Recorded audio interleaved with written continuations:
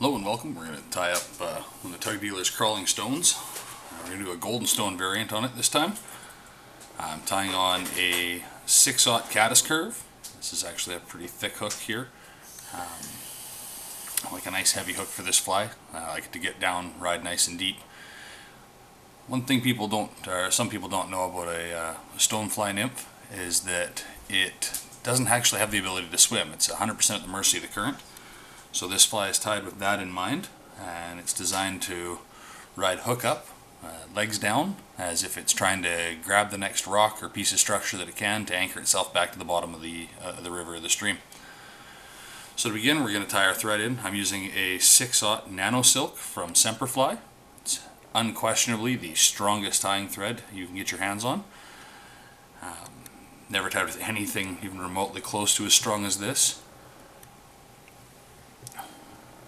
The 6/0 is strong enough that this hook I've got here wouldn't stand a chance. If I decided I was going to straighten out this hook, it would be straight. Or if I was going to say I was going to bend it sideways, it'd be sideways. Incredibly, incredibly strong material. So you notice I've got a bead on here already, but I've pushed it back to the back of the fly. We're now going to tie in a pair of goose biots. Again, keeping in mind that we're doing a golden, so I'm going to use a lighter, almost a light olive colored biot.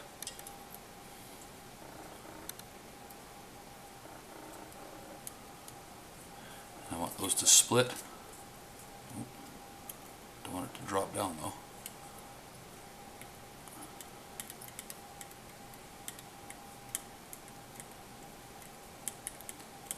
Tie this right down and create my thread base to the end of that biot.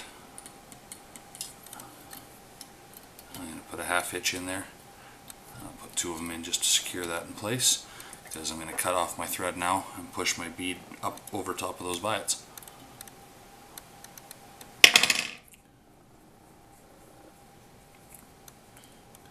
Tying our thread back in here at the back where we left off. Get rid of the little tag. Now I'm going to grab some 0.025 lead-free round wire. So basically just some weight. I don't need a lot of this. Maybe an inch. I'm going to take that wire and I'm going to bend it in half. Match up my ends. Pull it together so that I've got that little kind of loop to the wire. Take that wire, I'm going to push my bead up, and I'm going to stick that wire right inside the gap of the bead there on the top of the hook. So again, I mentioned I want this hook to ride upside down or inverted with the hook up. Tie it down to the bead and come back all the way down and right over top of the lead. I don't want to go too far with the lead because I really want this part of the hook to reach the bottom, so I'm just going to pull this GSP nano silk tight here, and you'll see it just peeled that lead off for me without any difficulty whatsoever.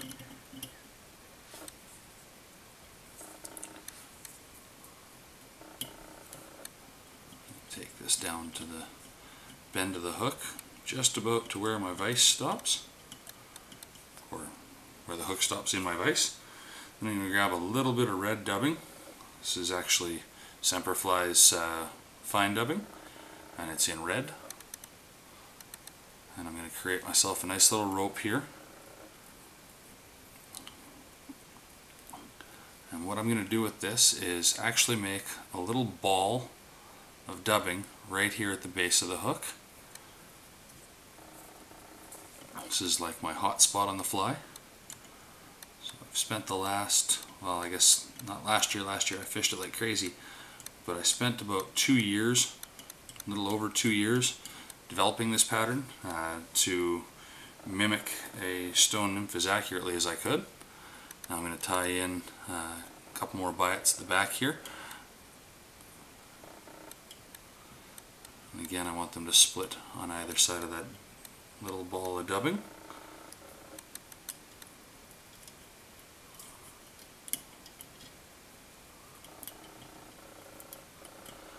Some guys don't like to use biots.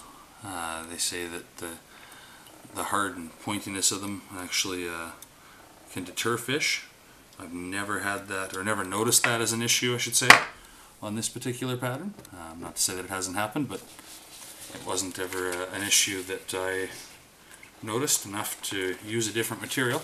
That, and I really like the way it presents, and bites are a little bit tougher. Next thing we're going to do is we're going to grab ourselves a little bit of our soft wire, medium copper. Nothing too fancy. You can get this at any tying shop.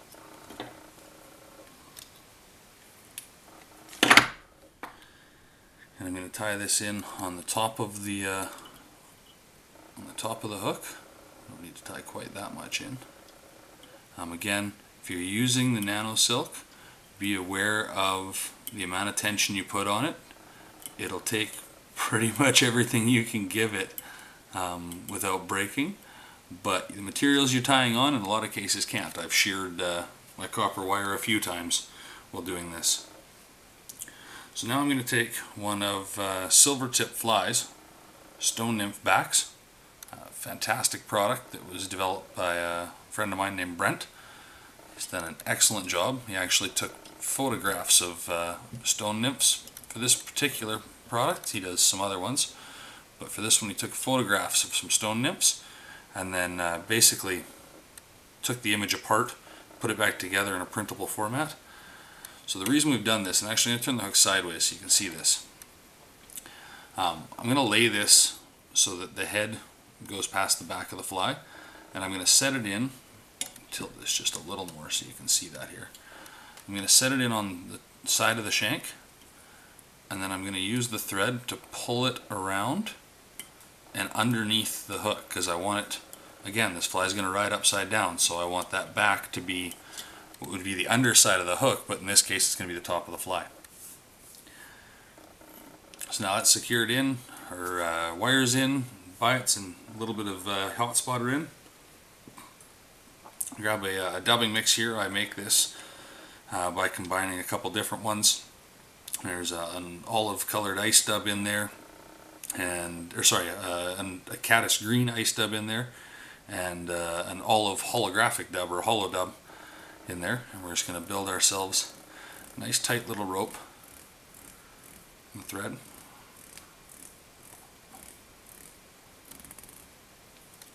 A little moisture in our fingers helps with that sometimes. Some guys use wax. Sometimes I use wax, just not in this case. So I'm going to flip this back to right side up here, or upside down as it were. Pull this back out of the way. I'm going to do my first wrap right up tight onto the back there.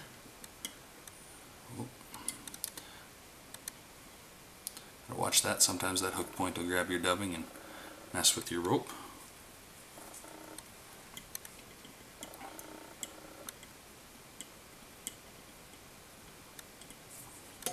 I'm just going to add just a little bit more, because I know that for this pattern, for this size of nymph back that I've got on there, I want to have just a little bit more dubbing in play.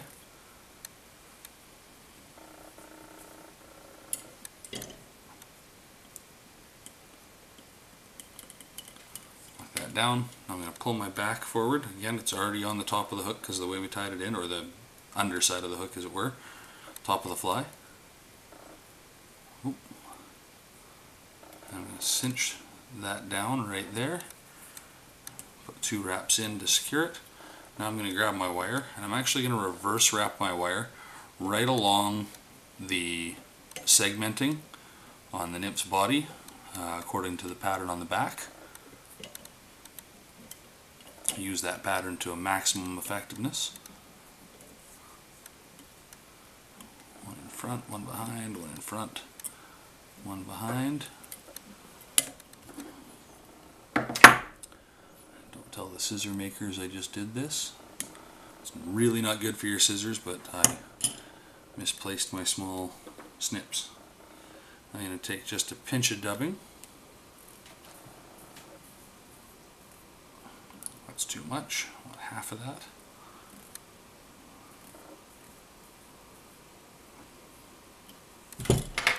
Oop.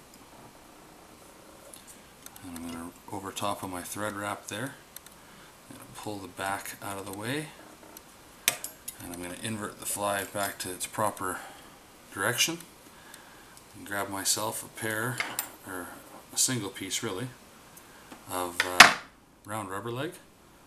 Fold this in half so I've got about an inch or so, inch and a half for each side. Now we put these on, we just bend it over top of our tying thread. Again, this is another one of those situations where you want to be very aware of how hard you're securing things down, because this nano silk will slice right through that rubber if you pull it too tight. And you won't, yeah, it's not like tying with a uni or a different thread where the thread will snap first. This stuff will not. So you can see I'm tying these legs on just, well, on the hook, just above the midway point of the hook, and that's because when this flies upside down, I want these legs to hang down below. Cinch that down. Take a little pinch of dubbing here.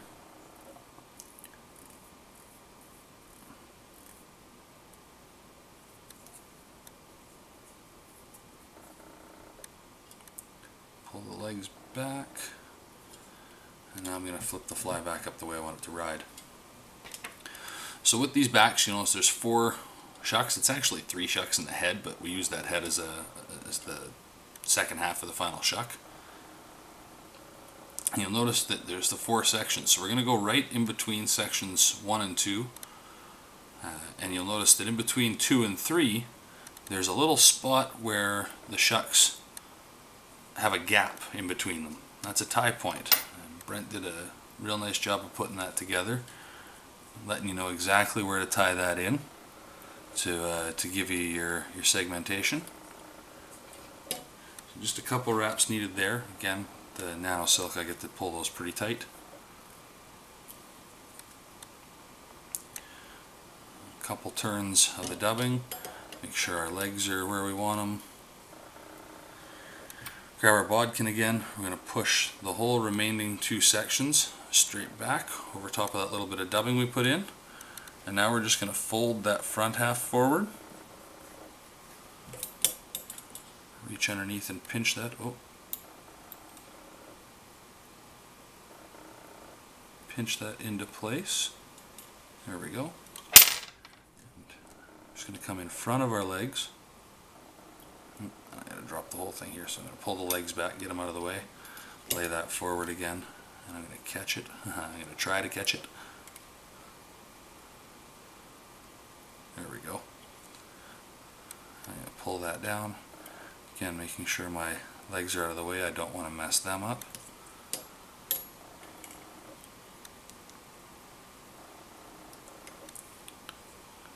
Just straightening out the shuck there.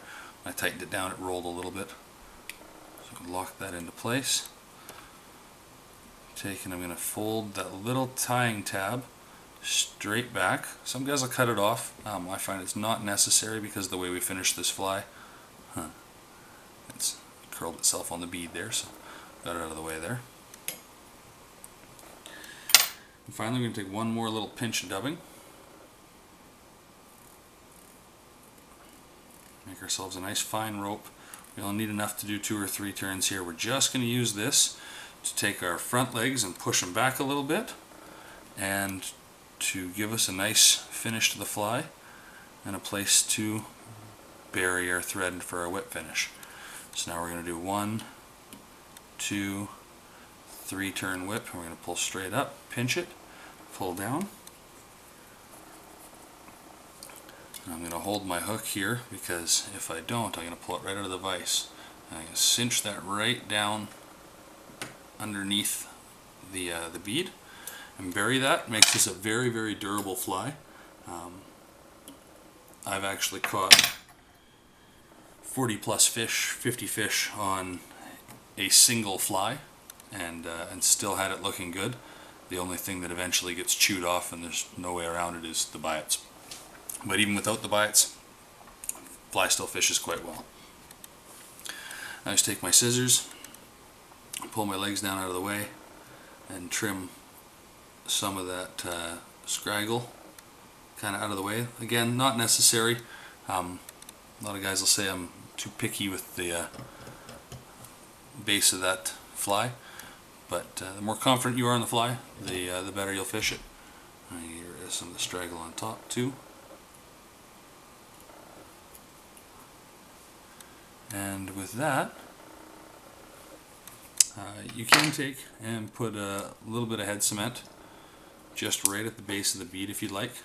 When I do that, I use Fish Pimp's Hard-Headed. That's this stuff right here. It's got kind of a milky color to it. It doesn't build up a ton, and when it dries it's crystal clear. It also penetrates the material fantastically. I attribute that to the fact that it's a water-based head cement, and yeah, just really enjoy using it. I use Fish Pimp's Hard-Headed and their Headstrong products on just about every fly I tie. Nice thing with the hard-head is you can actually use it on a little dry fly too. It doesn't add a ton of weight to the front of the fly. So with that, that's Tug Dealer's Crawling Stone.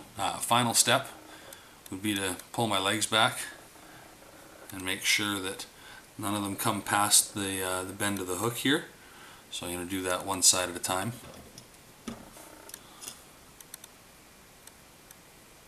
And the reason for that is there's nothing more frustrating than your legs constantly getting caught up inside the hook when you want them to be outside doing all the moving.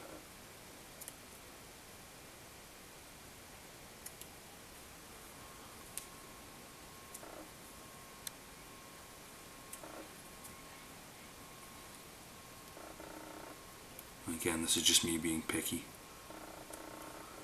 So there you have it, folks. Tug Dealer's Crawling Stone. Cool thing about this fly I mentioned is that it rides hook up. Even just dropping out of the vise, it'll land just like that. Thanks for watching. Hope you enjoyed. Tight lines.